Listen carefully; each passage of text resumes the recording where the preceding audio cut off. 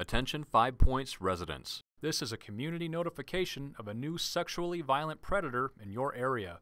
Please stay tuned to the following short program for more information. Hi, I'm Technician Ron Hackett with the Denver Police Department.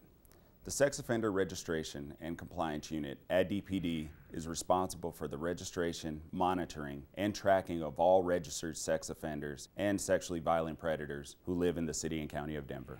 Here's a brief history of sex offender legislation in Colorado. Our state laws trickle down from federal government mandates. In 1994, we had the Jacob Wetterling Act, which mandated that states would establish a sex offender list. Megan's Law of 1996 said that the public would have access to those sex offender registration lists. The Pam Lichner Act of 1996 stated that some offenders might have to have lifetime registrations. And the Adam Walsh Act of 2006 unified sex offender laws across the country. In Colorado, the legislature has determined that sexually violent predators, by definition, pose a higher risk to the community at large, and therefore mandated that upon their release from the Department of Corrections, the community must be notified. Sex offender notification in Colorado happens in two ways. The first is passive and ongoing through the sex offender registration process, which is a list maintained by local police departments. The second way is active, via community notification for those offenders determined to be sexually violent predators by the courts or by the parole board. Most sex offenders in Colorado are supervised by the criminal justice system in our communities. Most sex offenders engage in crossover behavior, which means they may have been arrested for one type of crime, but be apt to commit another. Many sex offenders have no criminal history at all prior to their arrest. There is no typical sex offender, but all tend to be deceptive, manipulative, and secretive. 80 to 93% of sex offenses are committed by someone known to the victim. Sexual deviancy begins in mid to late adolescence. Sex offenses are not impulsive. They are usually carefully planned, and most sex offenders are male. The community has a vested interest in helping offenders to be successfully managed in the community. Sex offenders have the same need for housing and employment as any other citizen. Any citizen who uses sex offender information to harass, threaten, or intimidate an offender will be subject to criminal prosecution. There are approximately 16,500 registered sex offenders in the state of Colorado. About 65% of convicted sex offenders are placed in the community on probation. The remainder are in the Department of Corrections or Community Corrections. Offenders may be caught for one type of offense, but be at a high risk to commit another type. Crime of conviction is only one indicator of risk. A sexually violent predator must register with the Denver Police Department Sex Offender Registration Unit every 3 months for the rest of their life. The offender's residence must be verified quarterly by the Denver Police Department.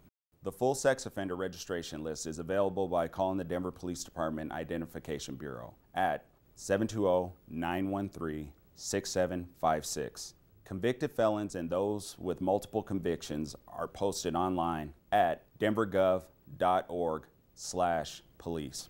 Remember, sexually violent predators do not represent all dangerous sex offenders. The community notification process and sex offender registration are not a complete deterrent to sexual assault.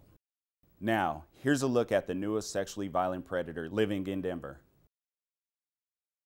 Here's an overview of the registered sex offenders currently living in Denver.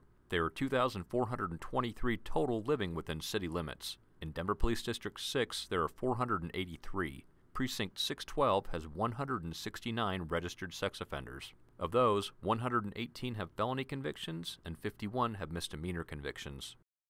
Isaiah Joseph Lucero is a sexually violent predator currently living in Denver. He's 42 years old and was born on August 30th, 1975.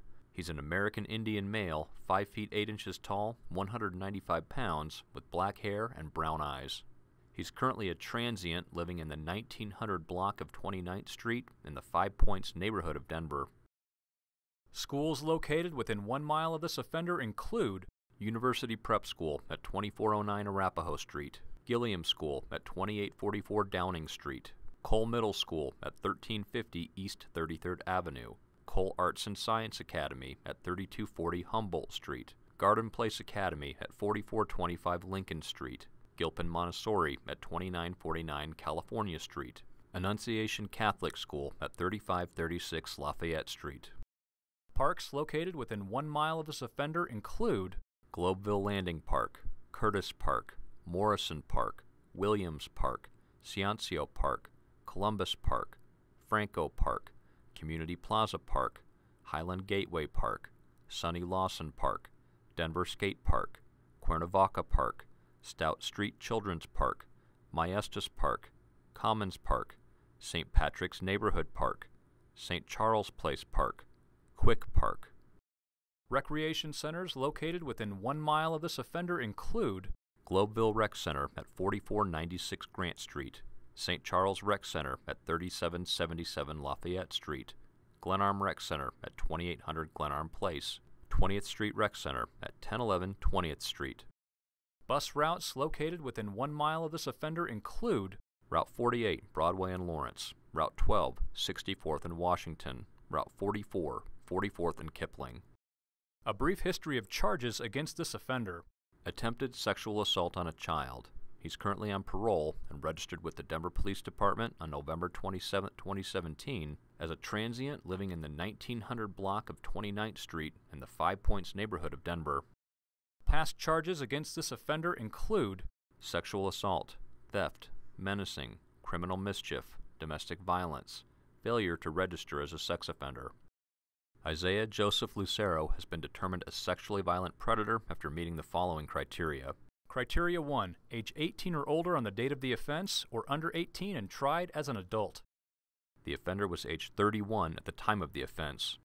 Criteria 2. The crime must have been committed on or after July 1, 1997 and convicted on or after July 1, 1999. Crimes include sexual assault, felony unlawful sexual contact, sexual assault on a child by a person in a position of trust. The offender was convicted on September 21, 2006 for attempted sexual assault on a child. Criteria 3. The relationship to the victim was one of the following. Victim was a stranger to the offender, or the offender established or promoted a relationship with the victim primarily for the purpose of sexual victimization. The victim was a 9-year-old female. The offender was known to the victim.